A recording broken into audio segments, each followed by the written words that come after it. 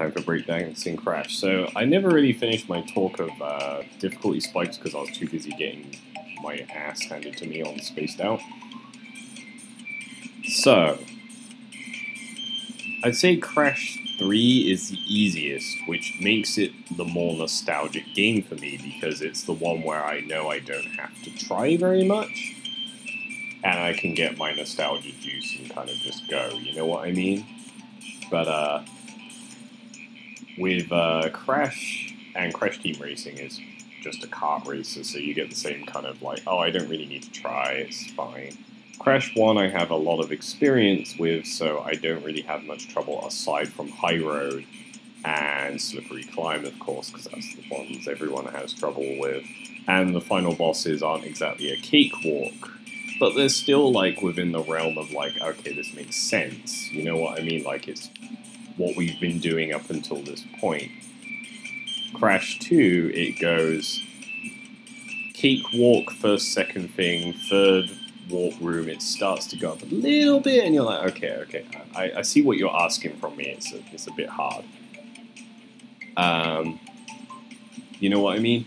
And you're like, oh, okay, fine, that's fine. Then it comes to Warp Room 4, and you're just like, this is fucking hard. We got to be near the end of the game. And then it suddenly drops, and we have Piston It Away being really just an introduction to this tile set. Rocket being an introduction to the jetpack. This, I didn't even really die, I don't think. I'd have to check the old video, and I'm lazy. This was bullshit, but doable.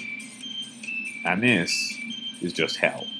And you're thinking, this is like basically a summation of the game's difficulty level in the final warp room. It goes, it resets, and you're back at like Turtle Woods difficulty almost. Not as easy, but close. And then it's gradually building again.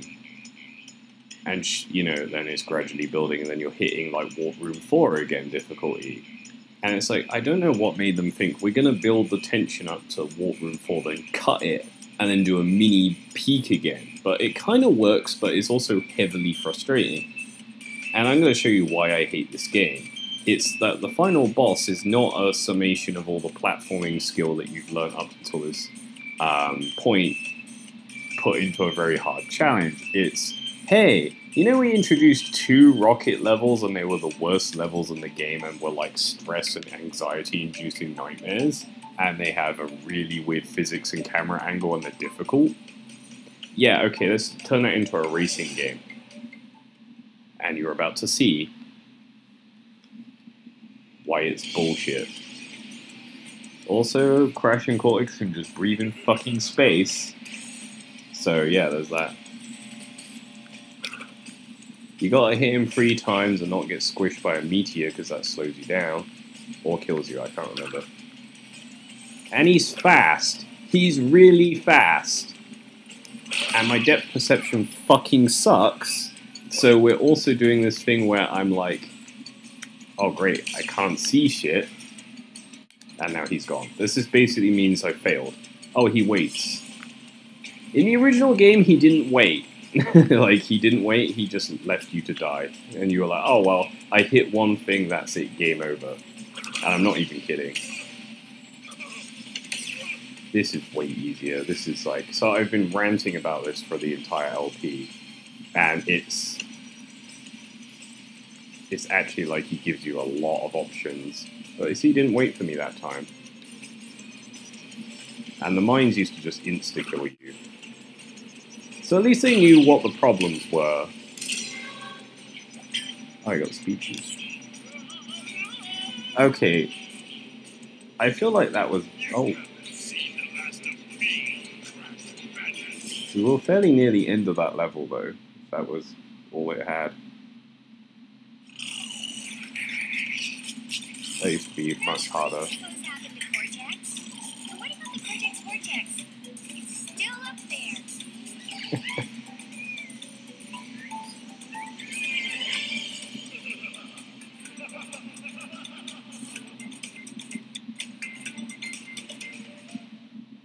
Basically, Yo Dog you didn't get all of the crystals, all of the gems.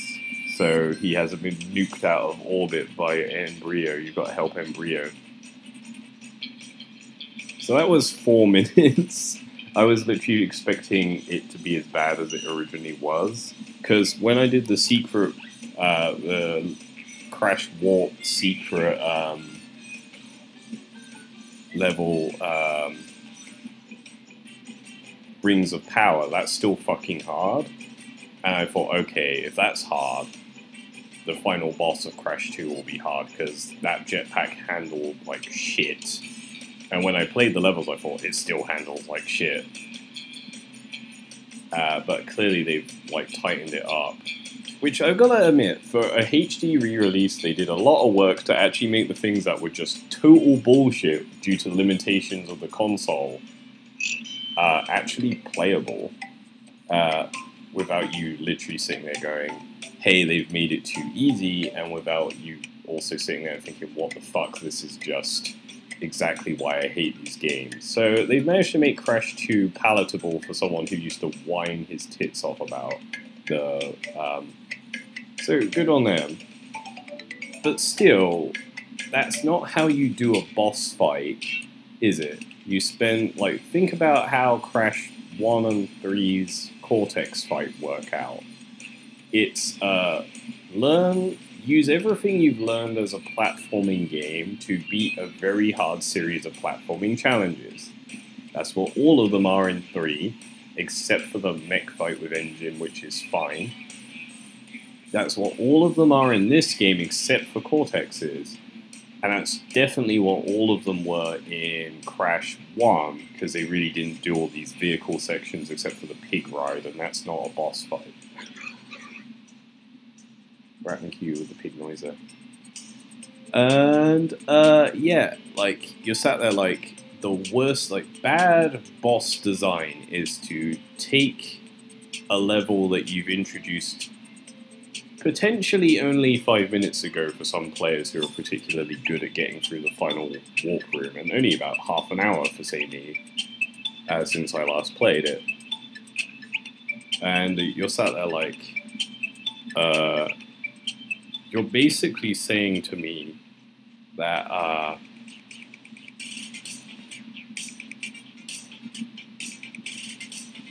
you're basically saying to me then, oh, okay, that's the final boss, and it's a bit of a letdown, even if it's like better done. You know what I mean? Like it's now trivial. Before it was frustrating, and now it's trivial. It's like, because it's not. You know what I mean? Like it's not interesting. It's not a fight. You're just spinning his jetpack 3 times. Then you spin his jetpack 3 times and you win. He's got a lower health bar than some of the other members of his own fucking team, hasn't he? And like, I'm glad they made it easier. But let's face it, it's not exactly the funnest boss fight. It's just, oh, you know, you don't feel like he's not fighting back, he's just trying to run away, you're just hitting him. I mean, I haven't got anything else to say about it. So that's the end of my least favourite of the Crash games, and like, I know I say that a lot, and make it sound like Crash 2 sucks. It doesn't suck. It's fine. I just really have nostalgia for 3 and 1, and I like 3 more because it's more accessible than 1, and has more secret levels than 1 did that I cared about more than 3, and it had that variety, which as a child, you're going to obviously go, oh, I can ride a tiger, I can fly a plane, I can drive a truck, drive a motorbike, I can fight aliens, I'm on a jet ski, we're going all over the world at different times, in future and past, there's future levels, there's past levels, they're themed, and then if you go backwards like I did, because I said before my original play was 1 until 100%, then 3, then 2, So, you know, going backwards from 3 to 2 makes you go, wow, the feeling of 2 is dishwater in comparison. What, you got sewer levels, machinery levels, a fuck ton of snow levels, snow-covered levels, a couple of boulder levels, a couple of levels which are essentially boulder levels but they replaced it with a bear, and a few surfing levels. And the surfing levels are cool, but you're essentially going, okay, so this is like a Drabber-themed Crash 3. It's essentially DLC for Crash 3 if you play it that way around, where you're just like, oh, this is just not as fun. And like, not as diverting, I mean. And, you know, it just doesn't hold your attention because it's not as varied. But like, it's not even that bad. You know, it's like, there's a lot of good shit in this. It's just, I don't care for it very much because it's just, oh look, snow. Oh look, boulder. Oh look, sewers, you know? It's just like, no one's gonna sit there and think, oh great, sewer level, man. I mean, they're alright, but like, it's just like, the takeaway feeling I get from Crash Bandicoot 2 is always just kind of like frustration and annoyance and this constant feeling of like, oh fuck you, that's unfair, and oh fuck you, I don't deserve that, and oh fuck you, that feels trolly as shit, especially when those nitros hop like that. And yeah, like, it introduced a lot of shit that I was just not aware of because the secret levels, for me, were way better outlined in Crash 3 and better signposted. But, you know, I guess the fact that they're not signposted in 2 is what makes them secret, and then there's all of that shit.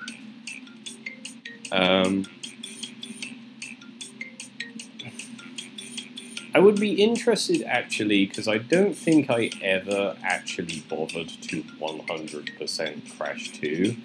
I just watched the ending on YouTube years later and was like, oh, that's what happens, okay, fine. Because it's just like, and it plays the ending of Crash 2 at the beginning of Crash 3, because the 100% ending, because weirdly, the 100% ending that no one ever sees on these platformers is actually the canon ending in the Crash series. So, like, the end of Crash 1 is not the canon ending, because he doesn't defeat Cortex if you do that, but I don't think they were planning for a full, like, storyline at that point. And then Crash 2, the ending of Crash 2 leads into Crash 3, and the ending of Crash 3 leads nowhere, because then after that they made a kart racer, a party game, and then a bunch of other companies took it and decided to do all sorts of bullshit, which I just do not agree with. Like, they were trying to be edgy at some points, they were trying to get Crash to punch animals at one point, using Skylanders as DLC at some point. It's just like, it's just fucking dumb after a while.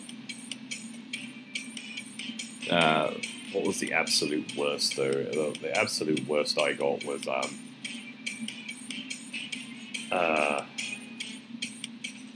they tried to re-up Tiny Tiger as some, like, more softly spoken beret-wearing Mike Tyson alike in Crash Twinsanity, and it was just done as a pull, and you were like, oh, okay, they're shaking up the script. That's interesting. They should definitely do more of that, and then he never reappears for the entire game, and you're like, you're just doing this to be a dick then. You know, you're just throwing that in there to get tiny people triggered who are like, oh no, that's not what Tiny's about, man. Making him sound super camp. But like, actually, it's like, it was done for like trailer fodder, you know what I mean? To get people talking about on the internet back before even Tumblr baiting really was a thing. They were Tumblr baiting with Tiny of all people. So look, we did it. Can we just go up? We cannot. I thought if we go up, we will get to the secret warp room. I can't remember how to, but I thought when you finish the game, you just unlock the secret warp room, but I think you actually have to beat some stuff. Tell you what, we'll cut there. It's only been 15 minutes and most of it was me critiquing the game. Yeah, and then I'll do some after hours shit. And then do not expect me to 100% this, but if I do, I've got too much time on my hands, which I don't. So, yeah. Bye-bye.